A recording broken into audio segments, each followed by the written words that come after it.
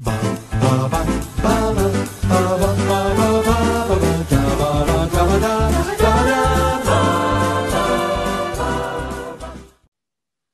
okay, that's changed. Zoom, there's a new record. Anyway, who cares about recording politics when we've got a whole Mission Impossible to discuss?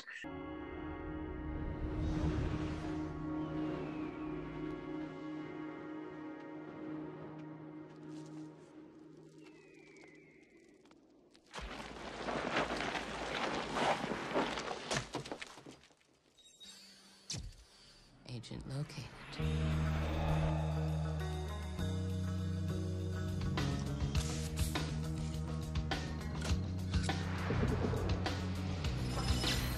Identity confirmed. Good morning, Mr. Hunt. Sorry I barged in on your vacation.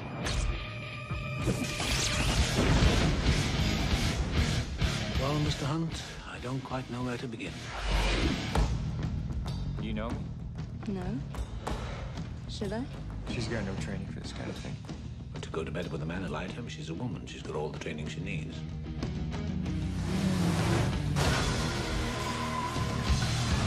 Mission Impossible 2, Katrina.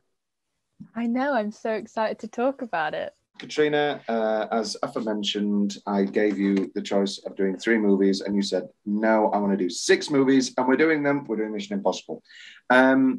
As we spent a little bit of time discussing last week, or last episode rather, I think, can't remember how I've scheduled these, but bit of the black sheep. Well, no, a black sheep would insinuate that there's like something secretly good about it.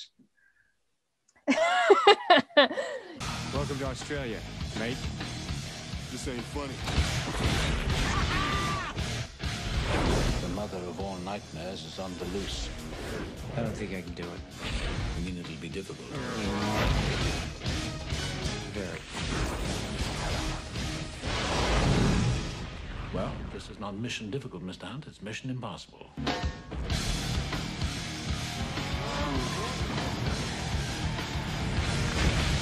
Difficult should be a walk in the park for you.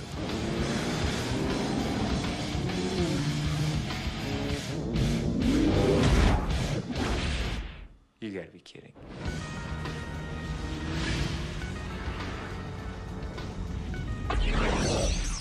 This message will destruct in 5 seconds. This film is There's something secretly fun about it. I don't hate it as much as I thought I did. Neither do I. But that doesn't mean I like it or think it's a good film. Oh, no. I think it's definitely bad in many, many ways, but has a lot of enjoyable qualities. Yeah. And he's let's talk about these enjoyable qualities. And I certainly think it's a John Woo movie. John Woo is, over the top action to the extreme, and we should get that. Multiple. We get lots of somersault kicks from Hugh Cruise. Lots of somersault kicks, and also multiple times where 2 vehicles collide and spin. Or at least the people on them spin. Well, anyway, it will be discussed. What's your relationship to Mission Impossible 2, Katrina, regarding in the Mission Impossible pantheon? Well, Tom, who's currently drinking out of a 2-litre bottle of Pepsi. I'll let you know it's a 1.5-litre bottle. Oh, sorry. I went to KFC and I said, and can I have a large Pepsi Max, please? Expecting them to just get me a large, cup. And they gave me a full bottle. Okay. I mean, brilliant. Anyway, my relationship. Sorry, go. Nice. My relationship to obviously Mission Impossible as a whole. My relationship with it is that I was introduced to it by my dad, who's an avid fan of the first film. So much so that if I was a boy, I was going to be named after the Ethan Kittredge. Yeah, I was going to be named Kittredge actually. If I was, a boy, but I wasn't. I was a girl, so I was stuck with this name, which is a good name, actually. Nice name. Yeah, it's a good name. It's a good name. And if you're a girl, you're going to be called Bellerophon. Which no, I couldn't have been because this film came out after I was born. However, other children in the unit clan are called Chimera and Bellerophon. Chimera. No, my little brother's called Ethan. Oh, that makes sense, doesn't it? Yeah. But this film, I remember this film so but only certain parts of it. For example, him throwing the sunglasses off and them exploding, him on the side of the rocks, the song, that is stuck in my head. And I've always, when I think of Mission Impossible, I do think of that. Mm-hmm. And a scene from Mission Impossible 3, which scarred me as a child. The shooting of Michelle Monaghan? No. We'll talk about that more on the third one. But yeah. Or is it Philip Seymour Hoffman coming up from washing his face and Philip Seymour Hoffman's behind him? No, it's when his protege that he saves, her eyes, when the thing explodes in her head, her eyes go all funny, and I don't know why, but it scarred me as a child. But Mission Impossible 2, I remember this one a lot, him jumping out of the building, her she's literally Typhoid Mary or whatever, or Chimera Naya or whatever. So those kind of things, the ridiculousness, the Spanish dancing and the car chase, those are the things that I remember, and the two motorcycles colliding, that's what, when I think of Mission Impossible, that's what I think of. You could make the argument that this should have been the best film. John Woo is an excellent director. Robert Towne is one of the greatest screenwriters we have. He did patch-up work on Mission Impossible 1 as well. Tandy Newton is excellent. Anthony Hopkins for 2 scenes. Two scenes? And you know what? I think the big winner of this podcast is going to be Dougray Scott, who I think is a great, great villain. Really? Oh, is this a point of contention? I think Dougray Scott was pretty fun and pretty nice and evil in this. Yeah, I agree. But I didn't like him as an actor, I don't think. So you're quite happy that he had lost out on Wolverine? Yeah. I just think that he wasn't that convincing, the bit.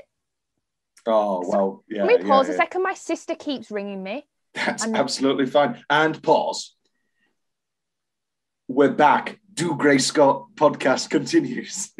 Dougray Scott. Yeah. Are you talking specifically about when he takes off his Ethan mask and he's crying? Because that is pretty bad.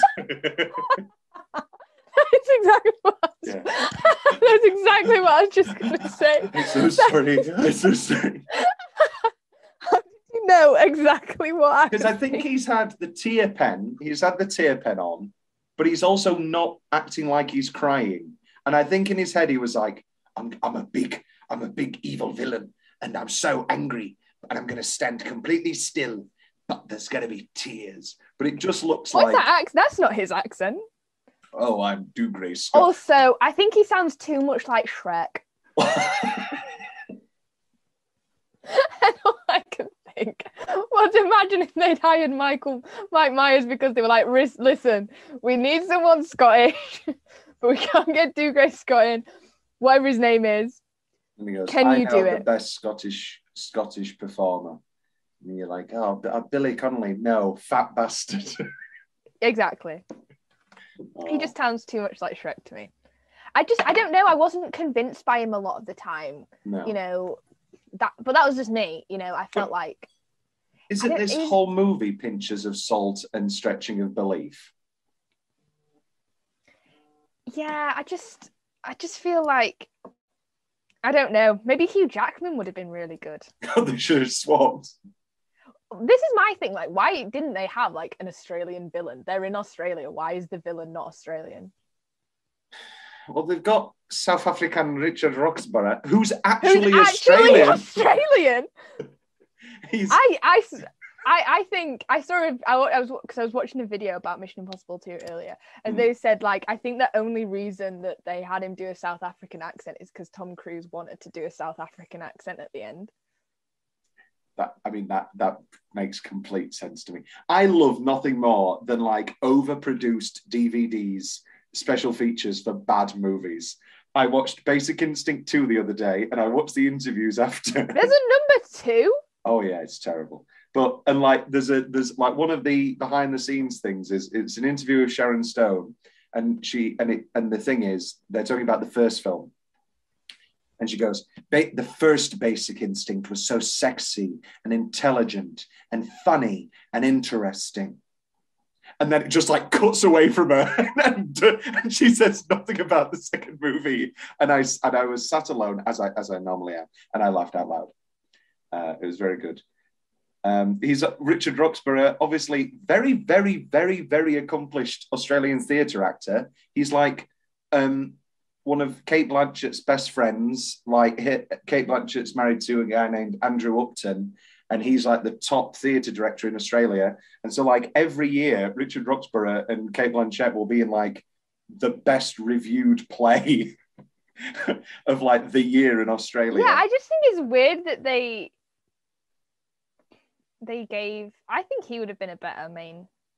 Ooh. Well, we know how good of do we know how good a villain he can be? Because he's Dracula in Van Helsing, and he is pretty insane there. But he's also more famously the Duke in Moulin Rouge. Ooh, I've never seen Moulin Rouge. You've never seen Moulin Rouge? There's a lot of films that you've told me to watch that I haven't watched, Tom. This is true. I mean, but I don't think Moulin Rouge has ever like topped my lists of like movies you should watch. I'll watch it eventually. Moulin Rouge you'd like. You love Ewan McGregor. Yeah, I know. I think you told me to watch it one time and I just went, right, well, not going to do that, am I? Same with Casablanca, same with Harry Met Sally. Podcast listeners, if Tom tells me to watch a film, I'm not going to watch it. I don't know why. It's one of the only things I'm really stubborn on is that. And also, in the case of like Moulin Rouge and When Harry Met Sally, these are movies that you will really, really enjoy. Yep. Yeah. No, I'm fully aware of it. Yeah. But anyway, back to Mission Impossible 2. Back to Richard Roxburgh and Do Grace Scott, the podcast. YouTube comments. Mission Impossible 1 is a spy film and Ethan is low-key, while Mission Impossible 2 is an action film and Ethan is level 1000 badass. Kind of true. I mean, this is such a... This is the furthest away from number 1. Yeah. I think. And it's back-to-back. And it's like, did Mission Impossible 2 save the franchise or did it almost ruin it? Well, how long is it before Mission Impossible 3? I want to say 2004, so I want to say about 4 years, but it might be 2006. So it might be 2006. That's 6 years, and then it's 2011. So that's still a pretty big gap. But then, like, we've been like every 2 years since. Yeah, like, you know, is it Macquarie? He came in. Yeah, he's the man. And Tom Cruise was like, "Oh, now we're getting started." I think 3 saved the franchise, but without number 2, you wouldn't have anything else, because I think number 2 kind of put it on the map because it was the most like watched film of 2000, like in the cinemas. I was going to say, I've got some numbers for you here. Budget 125 million, box office 546 million. Yeah, that's pretty good numbers insane for a film that's pretty bad.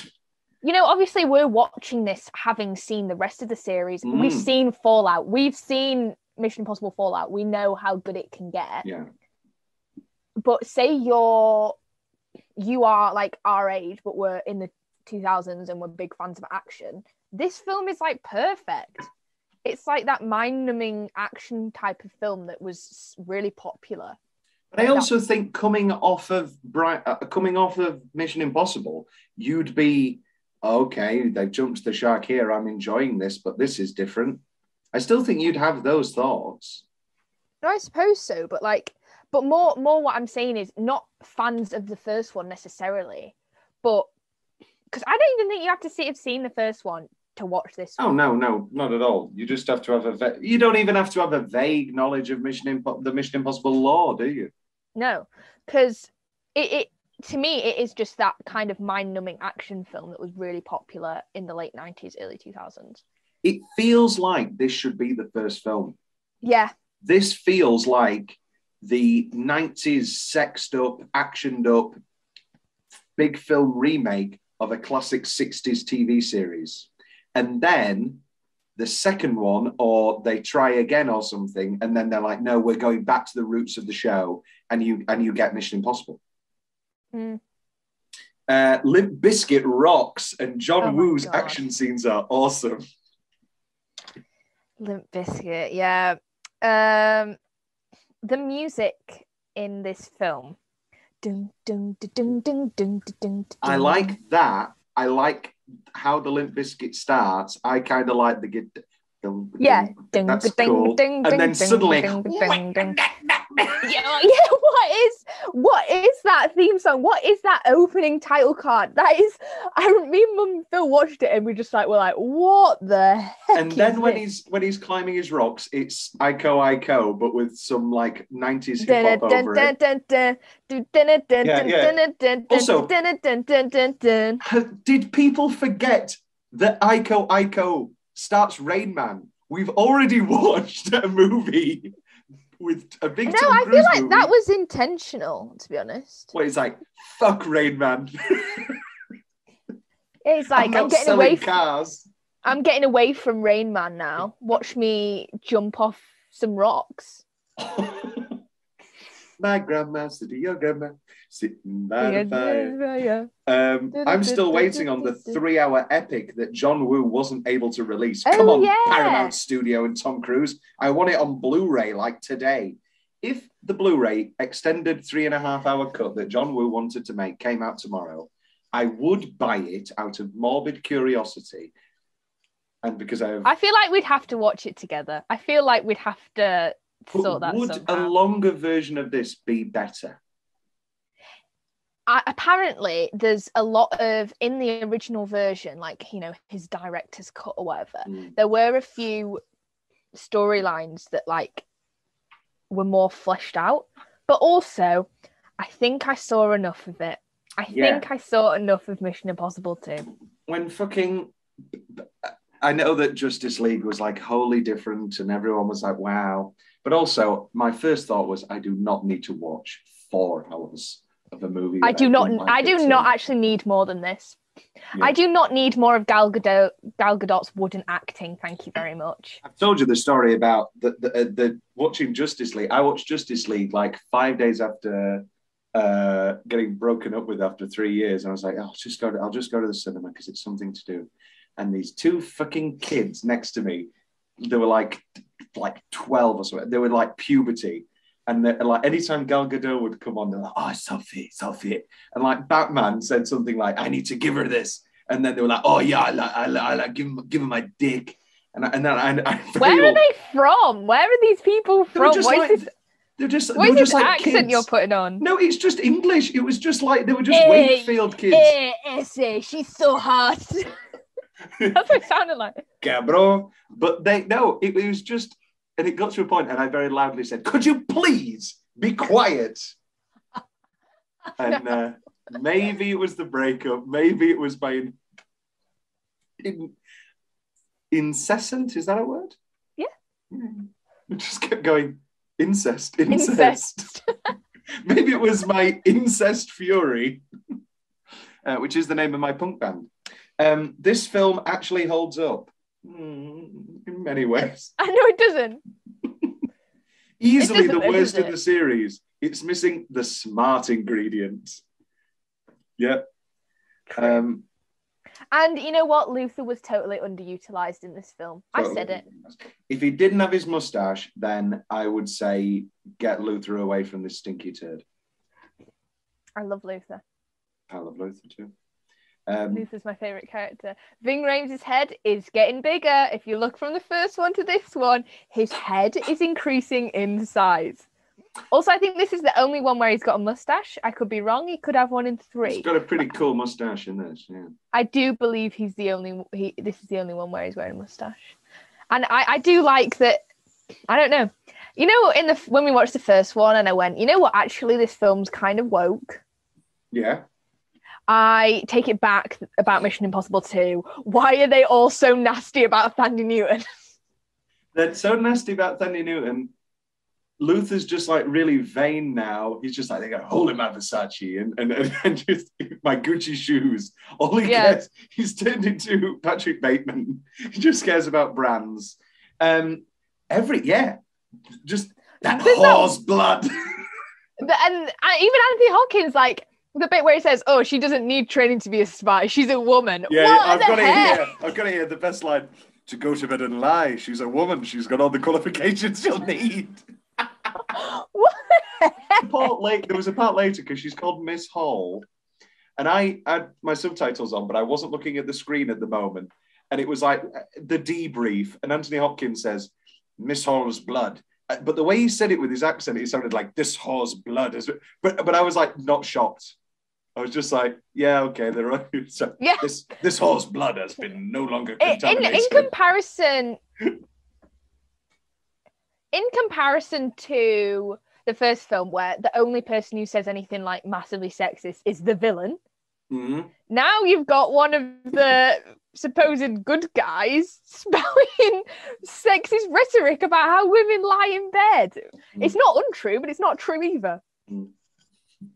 I don't think Naya's the type of woman to lie in bed. Oh, no. Oh, wait. Which lie? You know, she's not faking it. That's what I'm saying. Oh, right. But I don't think with Ethan you'd need to. No. I feel like Ethan would be a very sensual lover. We know that she likes to go on top when we have that lovely wacky banter. Is the chemistry good or? No, I'm going to talk about the chemistry is not good. We've had this conversation multiple times. I don't think Tom Cruise has ever had incredible chemistry. We talked about this with Kristen Scott Thomas. He's got better chemistry with Kristen Scott Thomas when they're fake kissing than he does with Rain Man, than he does with his own wife on screen in Days of Thunder. And I think he has good chemistry with Ilsa in the later. Yes, now, yeah. But that's like Clarice and Hannibal. It's like appreciative. It's not sex. This is what I'm saying though. This is why this film is so weird to me, because you know how in the last one we did about Mission Impossible 1, I was saying how Ethan is quite sexless in every film except this one. This is the only, other than like maybe with his wife. Yeah, but he's with his wife. Of course he's sexless. Wah, wah, wah. I wish you could see my face right now. Yes, for our video listeners, Katrina is not with us. Oh. But like in this one, this is like the only one where like it feels like, ooh, sexy. And he doesn't flamenco dancers. Ooh, it's sexier than a flamenco. Somebody watched Mask of Zorro and was like, wow, these guys are sexy. And then they were just like, yeah, okay. And they thought it's the flamenco, not the fact that it's Antonio Banderas and Catherine Zeta-Jones. Oh, and Anthony Hopkins. No way, yeah. But it does feel weird. Like this is the one where Ethan feels the least like Ethan in the entire series, because he's a goddamn gymnast and he's a stud, and he's got a lot of beautiful, long, flowing locks. Yes, he does. He has a marvelous. He just feels like really different to the rest of the series, which. Whatever, they wanted to take it in a different direction, but John Woo was the only director they didn't ask to come back for another film, which I thought was quite funny. It's pretty funny. Takes us into the Katrina Unit 1-star review corner. I blame John Woo for this one. Well, that was a pretty pure excuse for a movie. I liked the first and third, but the second was awful. You would know John Woo was involved by the inclusion of doves flying through the underground lair. What is with him and pigeons? Have you seen Face Off? I haven't, but I know there's pigeons in it. Doves to the extreme. Well, no. It's doves. John Woo, it's specifically doves. Like it starts in Hard Boiled and then it goes to the extreme in Face Off. And then in this, it's pigeons. And you're like, okay, he can't have doves, he's got pigeons. And then like 2 minutes later, there's a fucking dove. It's just weird. Does he have a bird fetish? Well, My favorite use of birds in this one is when, like how do I explain it? When he's just blown up the pipe bomb, and he walks past the open door. He just walks past the open door that's just been blown up. Absolute fire in Doomgray Scott's eyes. And the dog just flies in. And it's like, why did he blow it up just to walk past? Make that one make sense. 1-star review. Diabolical MTV farce. Finally, let's progress to the ending and look at the absolutely diabolical final fight scene. It's never a good idea to analyse the ending of a film.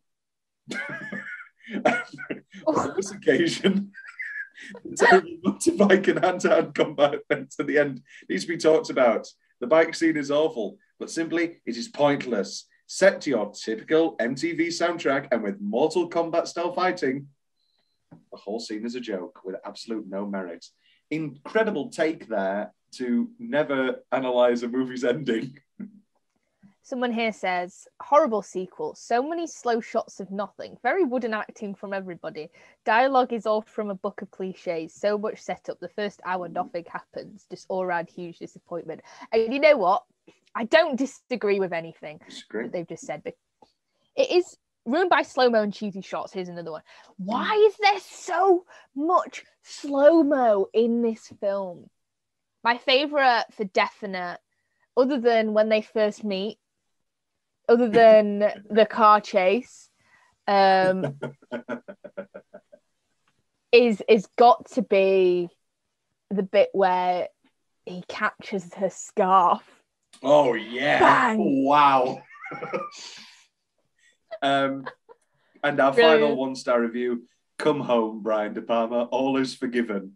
Why is everyone afraid to tell the truth about this film? It sucks. This may be a bigger embarrassment to Australia than the Republic referendum. I do think it's weird that they chose to set it in Australia. Why? I don't think it's weird. Australia's a good setting. Yeah, but I don't know. It just feels weird. Like an interesting place. I suppose it's just most things aren't set in Australia.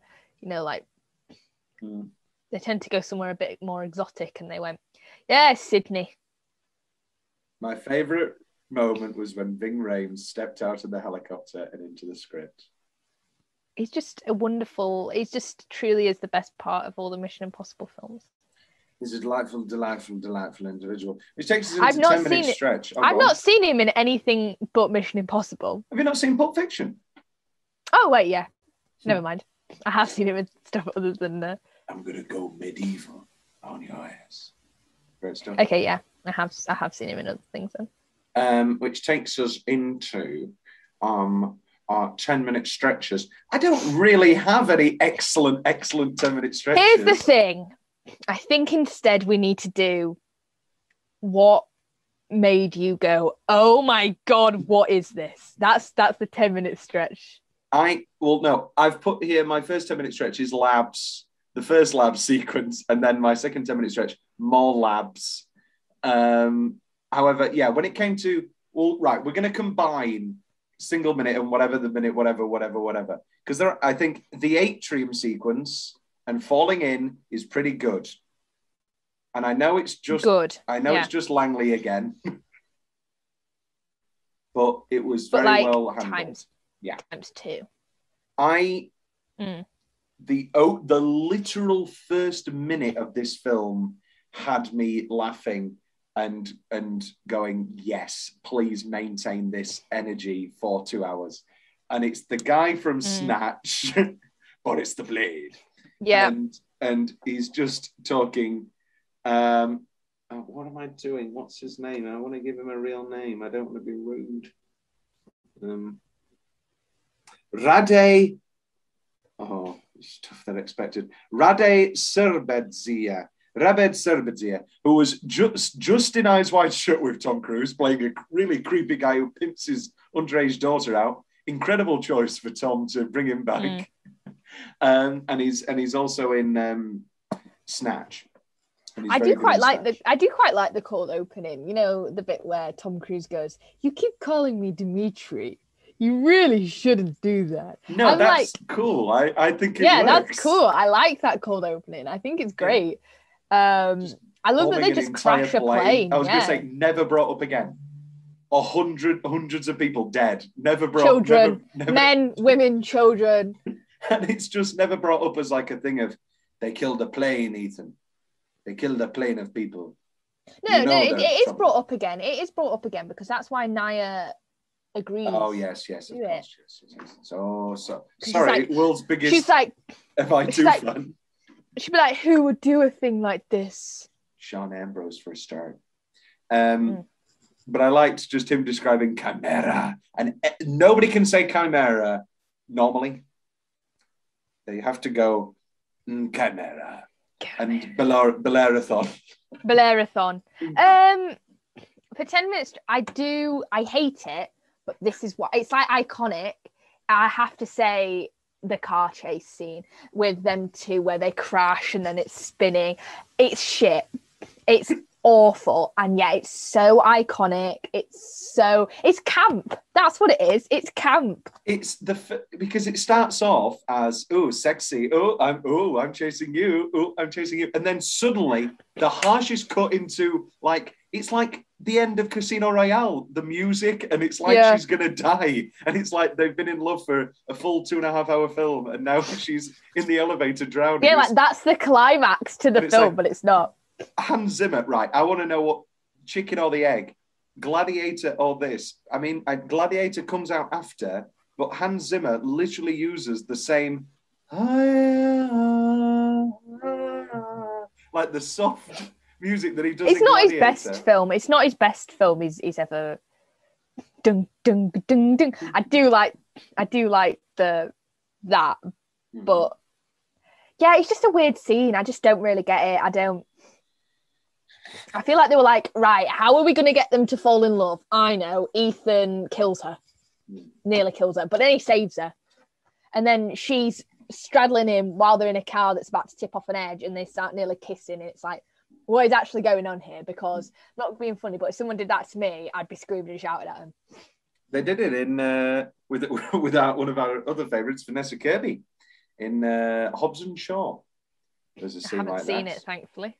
I watched Hobbs and Shaw also on that week of breaking up in a cinema. It was a lovely that one pepped me up. I like anytime that Idris Elba goes genocide schmenocide is a good movie. And Vanessa Kirby is just good in general.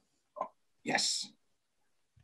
I have to say, Thandie Newton is one of my favourites. Really? I think she's beautiful in this film. I always wanted to look just like her. Thandie Newton, very, very beautiful woman. Yes. Are you a Westworld fan? I was of the first series. Oh, she was on Line of Duty as well, apparently. Never watched it. I've never done Line of Duty either. Yes, no, a period.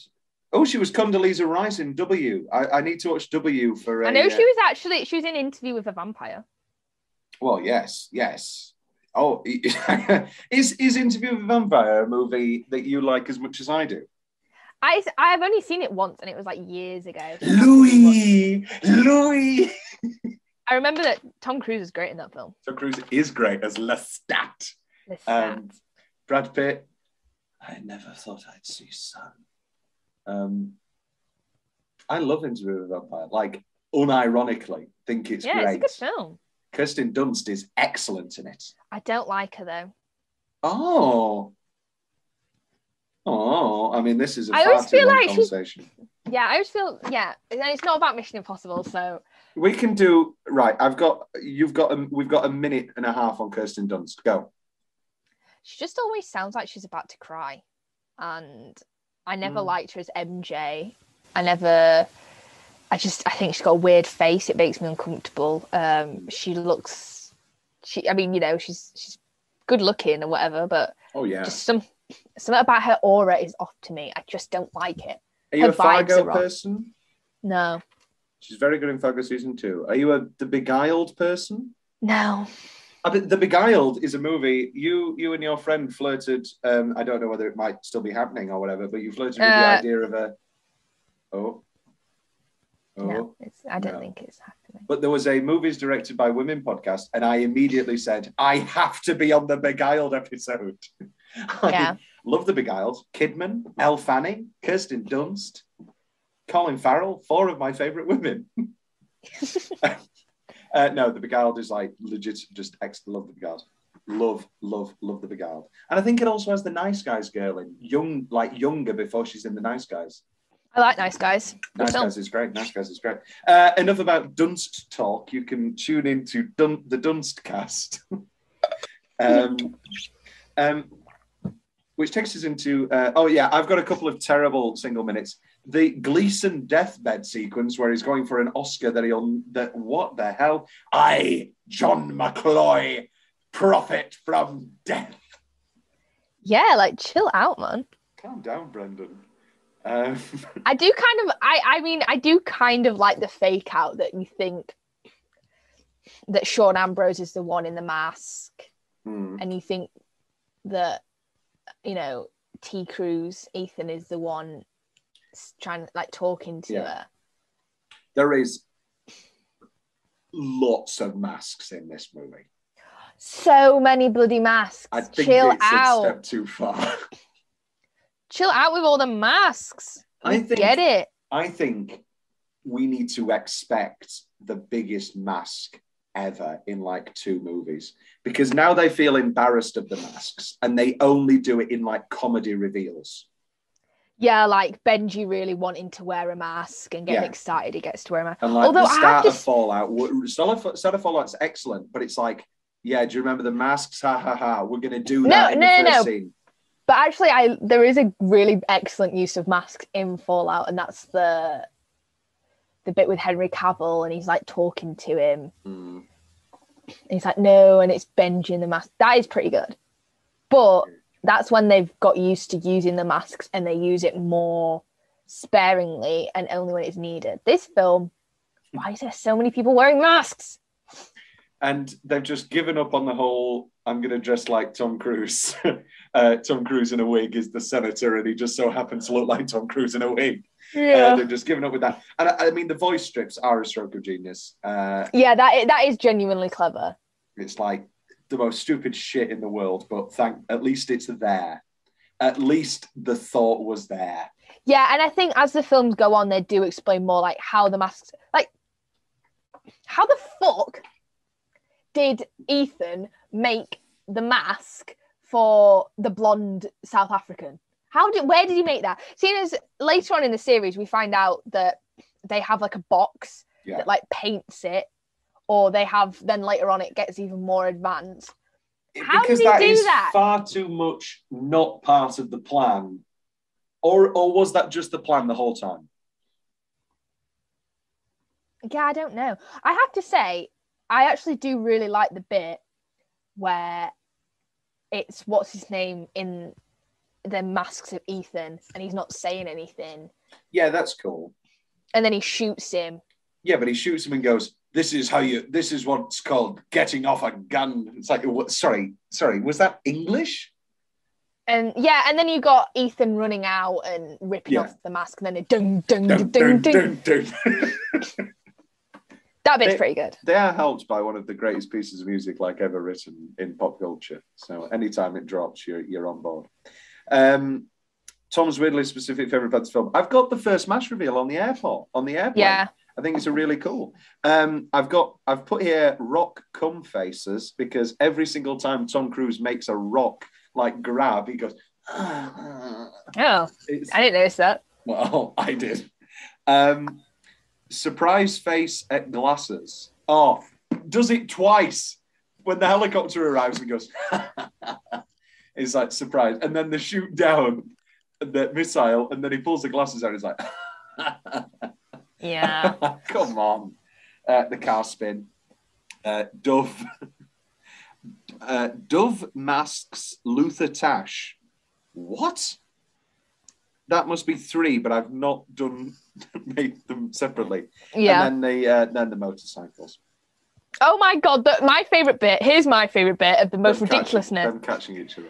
Yeah, why is it so, like, I don't know, it's kind of erotic. Oh, yeah.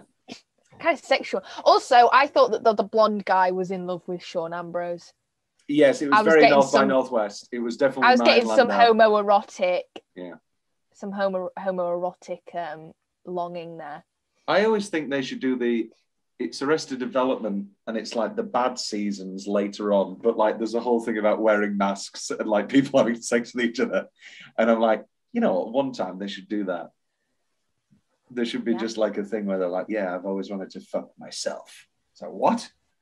Make a mess. If you watch The Boys, have you seen The Boys? I haven't watched The Boys. Oh, there's kind of a scene a bit like that. Is there a shapeshifter and they get to have sex with themselves? Maybe. I'll watch it now. No. Yes. Any yours weirdly specific? Your more general favorite parts, or does nothing top the motorcycle catch? The bit where, you know what's a bit I like is when Sean Ambrose is, well, it's not Sean Ambrose. I just didn't like him that much as an actor, actually. Where he's like, you should have killed me, Ethan. and then yeah, that is bad. And then like Ethan kicks up the gun. Yeah. And instead of just like catching it and swinging around, he catches it and like swings around and then falls to the ground and shoots him. And then Sandy Newton is like, she's like crawled off the seat and is like crouched on the ground. It's like, why are you doing that, love? Like that the final half an hour of the movie, Sandy Newton is just stood there. Every 5 minutes it'll cut to her, stood on that cliff and why did she go all the way out there? Because she could have infected people with Chimera before they had the Bolerathon. I love that at the end it's like they're like, yeah, we're together now, and then you never see her or talk about her ever again.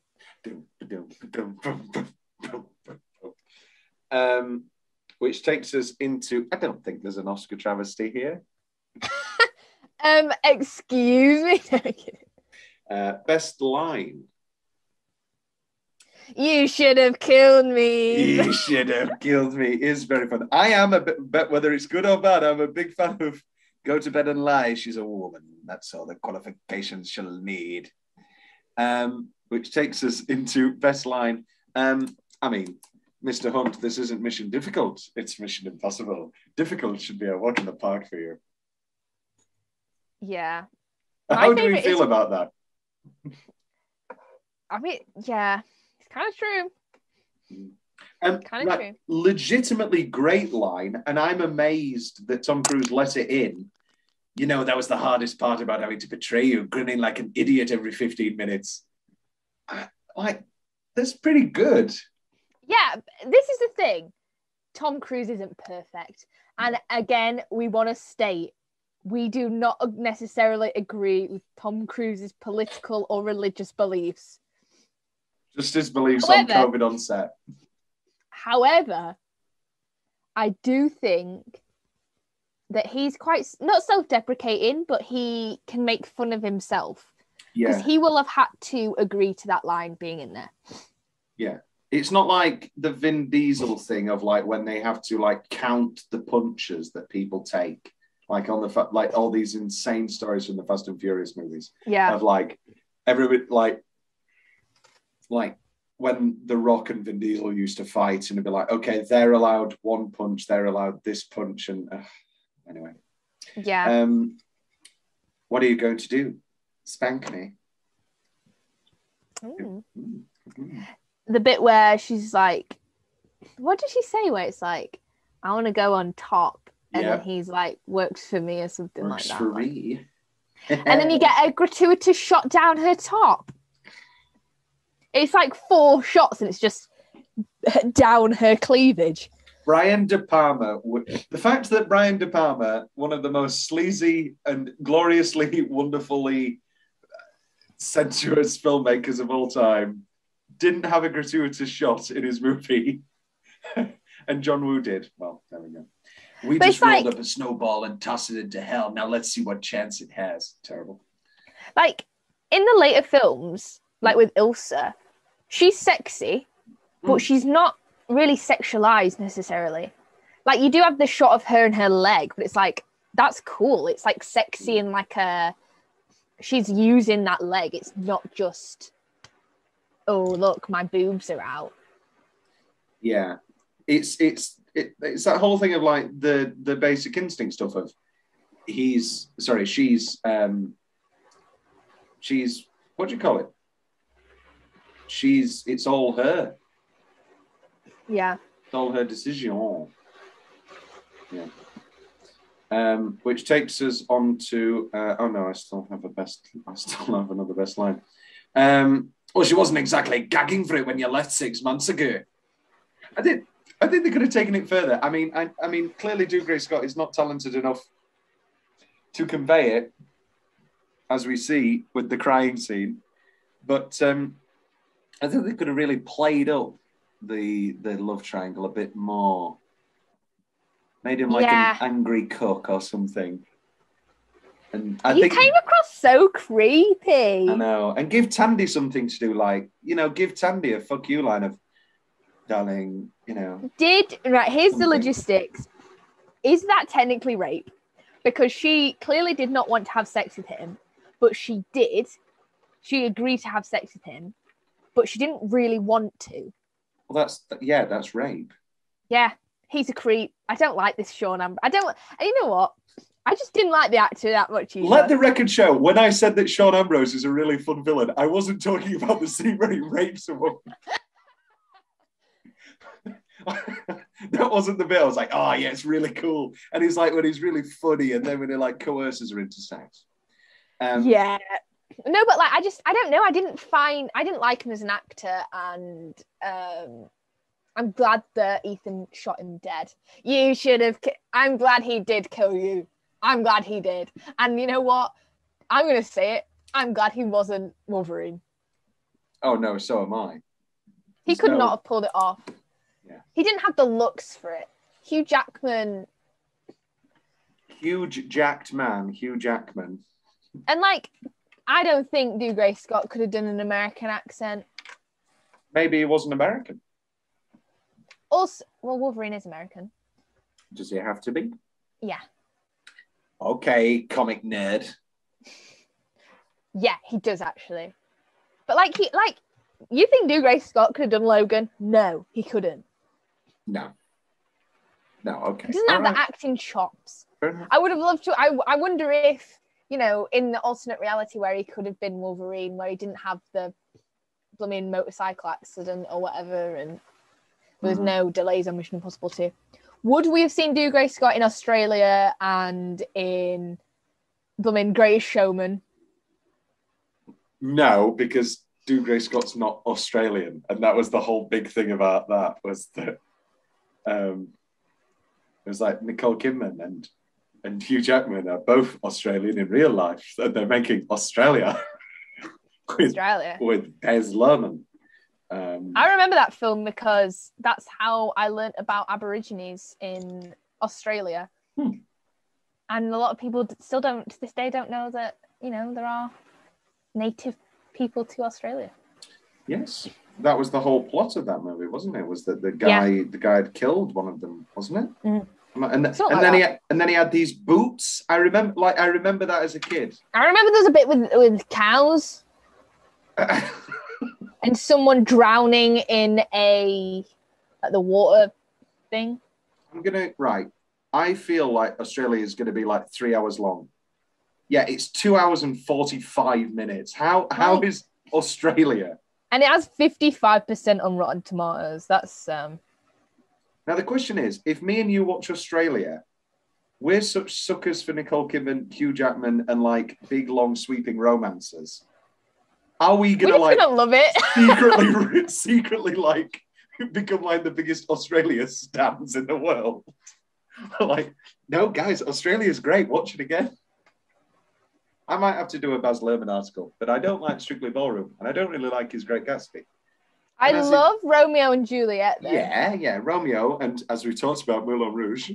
Has Baz Luhrmann done anything since Australia? I don't know. I don't keep tabs on him. Oh, yes. Of course he did The Greatest Showman. No. Untrue. Great Gatsby, that's what I mean. Yeah. Then he did an episode of The Get Down. Which apparently is quite good. And then he's done a couple, and then he's been doing ads. Adverts, okay. Oh my God, there's a Nicole Kidman Chanel advert, and she looks like that. Well, that needs to be viewed. But I don't... That makes you sound so creepy, Tom. Says the woman who's like, oh, Tandy Newton. I love Tandy Newton, but I also want to look like her.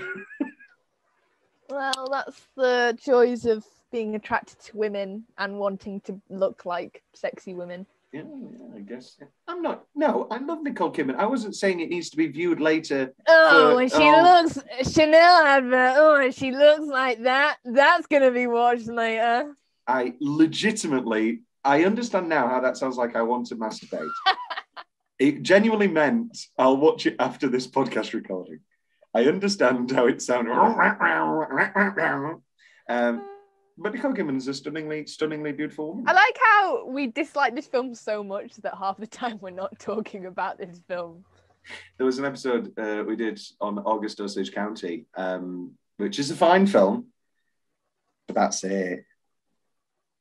This film is good in that it's that bad. It's good. But it does have long stretches of boredom. Oh my God, yeah.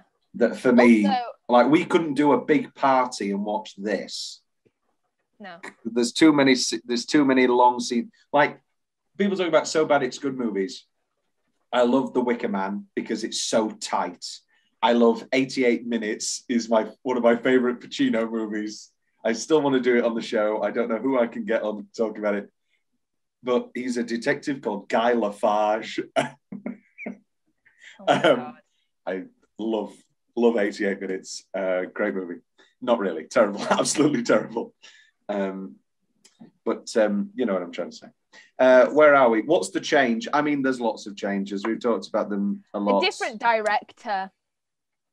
Or, no, okay, yeah. Or more action.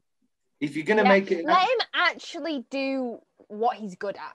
John Woo isn't good at contemplative romance and you know, like mission talk. I say get rid of the romance and instead, and I said this last time, you know, with Jim and his wife, change that it's his daughter. Why not have, seeing as he mentors someone in the third film, why not have this be someone he's mentored that got mixed up undercover with Sean Ambrose or was his girlfriend in the IMF? Then she's back and she's like, yeah, I'm, you know, I want to help you. I fuck the IMF. Like, let's get loads of money. And have someone he's mentoring go undercover. I don't think Mission Impossible necessarily needs this kind of romance. No. Woo's not good at it. It's good at... Give the woman some bloody agency. Well, we know that as well, yeah. The only time she has agency is when she decides to kill herself.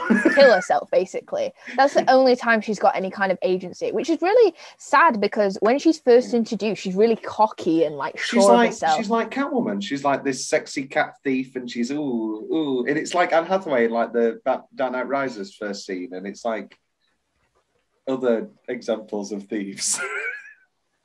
Yeah, but she's like cocky and she's sure of herself. Yeah. But then she's reduced to this like sniveling, whining, like. And also, there's no stakes at all because we don't really care about the relationship because of the way she's been written. We're not like huge fans of Naya. We just really like Tandy Newton, and so like Tom Cruise is like, it's okay because if we don't get there in time, she'll kill herself anyway. And it's like, okay, so there's no threat. Yeah. But we're just like, okay, we don't want Tandy Newton to kill herself, but you know, at the end of the day, if everybody dies of a disease. I think that the lack of agency for her character is such a shame because of the way she's introduced. She could have been a really, really interesting character. And I think that is something, you know, the first film kind of struggled with. Claire was quite whiny and didn't really do much. And she kind of just did what she was told. And then bang. And then you think, oh wow, Naya's different. She's like, I thought she was gonna argue back with him more and like, yeah, stuff like that. But I think, and I don't think the chemistry is entirely there, but I do think that recruiting scene and the thieving and he's doing the alarm, that's just like pure Thomas Crown Affair and Mr. and Mrs. Smith. It's those, yeah, it's kind of, it's fun. It's fun. And I wish... sexy, these thieves, these criminals or whatever. Obviously, he's not a criminal, but that back and forth. And I think it works a little bit. Not a lot, but it works a little bit. I just think that Wu, he's not good at the romance. No. And whoever the scriptwriter was isn't good at romance. No. He is good at romance, just not here. Yeah. Chinatown's great. But especially but even that like banter, sexy banter, she like slaps him in the penis and he just goes, whoa. Terrible. Which takes us into anything left from your notes, Katrina? You don't take notes. I remember every time. Yeah, but like, why? Like, this is another thing. We get no example of why she was ever involved with Sean Ambrose in the first place. Because they don't have any chemistry. They don't have any fun, really. He's like a just weirdo. Yeah, like they don't, there's nothing that, I just feel like there should have been more, not as in a longer time, but take bits out that were unnecessary. Yeah, I can see that. Which takes us into a few fun facts.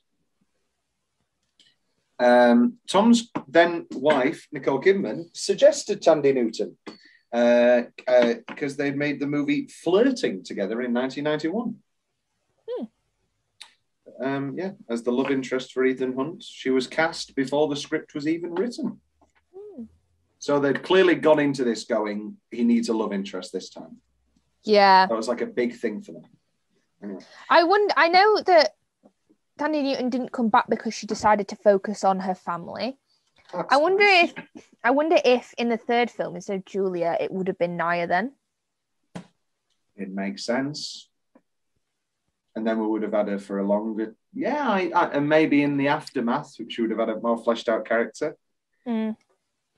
Yeah, but then she can't just be the wife, can she? Then. Yeah, no, I mean, I imagine the story would have been different, but I wonder if in the early conception, Julia was supposed to be Naya. Yeah. Production was heavily delayed, as we've discussed, because Cruise was shooting Eyes Wide Shut. It was slated to begin filming in mid-1997, but in the end, it would be filmed in 99, as Cruise spent the entirety of 97 and a chunk of 98 working on Eyes Wide Shut, which was originally intended to be filmed over 6 months in 1996. Kubrick, what a man.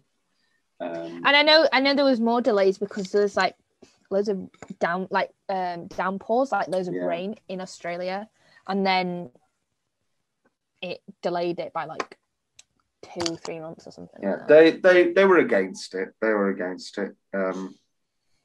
Tom Cruise and John Woo clashed over some of the stunts as Woo wanted stunt doubles. Oh, no, that's a no. And Cruise was adamant about doing them. He told Woo he didn't like cheating, that it's too easy to spot when the actor is being doubled. I agree. It didn't help that Woo is afraid of heights. Because he couldn't watch Tom Cruise do the rock stunts in the beginning. He couldn't watch it. Are you ready for a sliding doors moment? Oh, yes. Commander Swanbeck was originally offered to Sir Ian McKellen. Yes, he was. And McKellen's agent was stunned when he turned down a small supporting role. Had he accepted it, however, he wouldn't have been Gandalf and he wouldn't have been Magneto. That is crazy. It's like the opposite of Do Gray Scott. That's like... Yeah. That would have been a big loss. Because of his huge back-end deals, Tom Cruise was forced to pay for the production overruns out of his own pocket. Obviously, he got all of that back and some. John Woo found himself locked out of the editing room by Cruise, who took ownership of the final cuts. Robert Town said that much of his script was written around action scenes that Woo told him he wanted to be able to direct.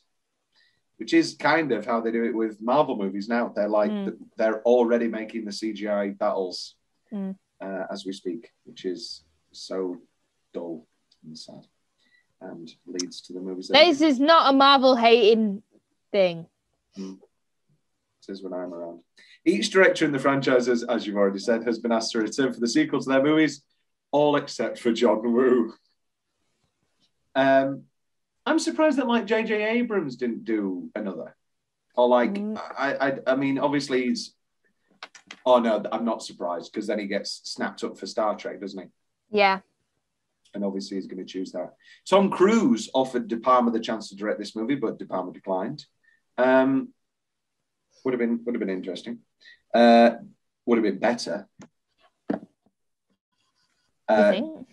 Yeah, undoubtedly. But haven't we said before, like, I don't think De Palma's done any sequels ever, so... True. John Woo was concerned about competing with Brian De Palma's style, but Tom Cruise was very adamant that he wanted Woo's style, as he loved Woo's style. That's fun to say. Cruise's goal was to have each movie, each episode, be a different style from a different director. This made Woo feel relaxed. And obviously that's the way they went for a long time until McQuarrie doubled down. And then he was like, oh, actually, yeah, no. Yeah, okay. Rogue Nation and Fallout were like, in my opinion, like the best. Oh, yeah.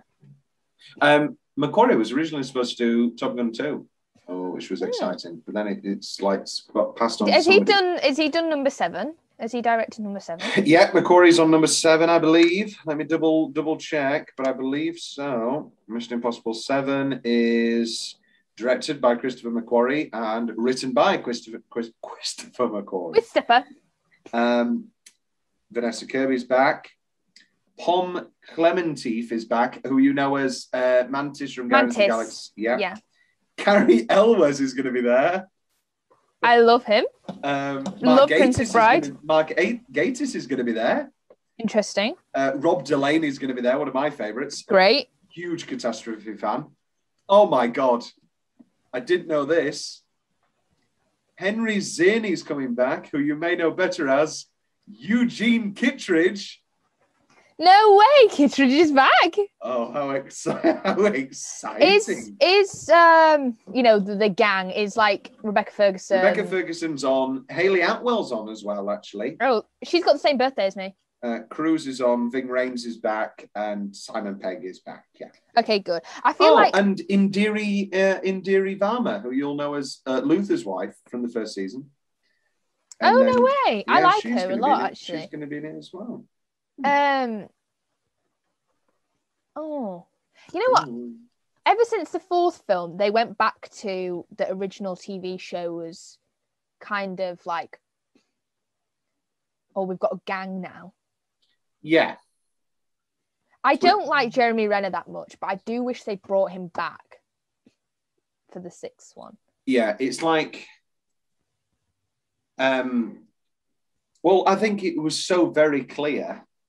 Like in the space of like 2 years of Bourne Legacy and Mission Impossible 4, it was very clear that Jeremy Renner was put into 2 movies as the next, like, to carry these things on for another 4 movies, and neither worked. And I don't know where Cruise was in the conversations around Ghost Protocol, because I just don't see him handing it over. I think that after Rogue Nation, I think Jeremy Renner was going to come back, but then his Marvel contracts got... I mean, he must have been filming like the Avengers Endgame for a while. Yeah. For the knife in the eye scene, Tom Cruise insisted that a real knife be used and that it stop exactly 1/4 inch from his eyeball instead of somewhere vaguely near his eye, as director John Woo suggested. The knife was connected to a cable that was measured carefully in order to achieve the effect, and Cruise insisted that Dougray Scott use all of his strength in the ensuing struggle. That is so crazy. Why? Because he's mental. And this installment features the highest amount of mask wearing. I think that's obvious to anybody. And it has the worst tagline I've ever seen. Expect the impossible again. Oh, great. Get a fucking grip. Tom's big question. the exploding glasses. You have 5 seconds. What about like the person that like slips or doesn't hear or? What I always get. So, you know, like when I'm wearing a mask and I come out of a shop and I've got a mask on and I wear my glasses, I always get my mask caught on my glasses, or I get my glasses caught in my hair. What if he's got long flowing locks? What if the glasses got caught in his hair and he couldn't get it out? He's dead. Great. 5 seconds. 5 seconds. And they're on his face. Yeah, it's not as good as in, I want to say Rogue Nation, when he's watching a book and it's like a projector and then he closes it and then it goes... Yeah, the smoke. There's the record shop in Fallout?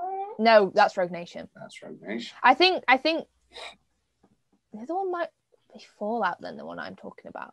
Rogue Nation and Fallout they don't feel like the same film, but they are very much the most, this is a continuation. Well, it's the first movie, it's the first time we've ever had the same director twice. Yeah. I think it works as well. It does work. It definitely works. The first 3 films feel so different to 4, 5, and 6. Well, we're going to conclude this little trilogy of very, very different movies next week with Mission Impossible 3, with J.J. Abrams. I'm excited to talk about it. I haven't watched it in a while, so... I haven't watched that in a while either.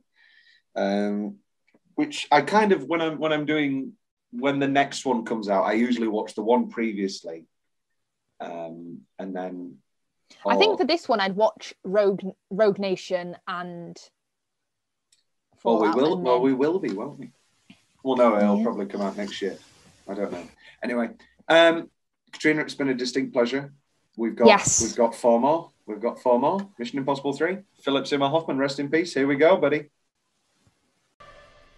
Dabba dabba dabba da da ba ba ba ba ba ba ba ba ba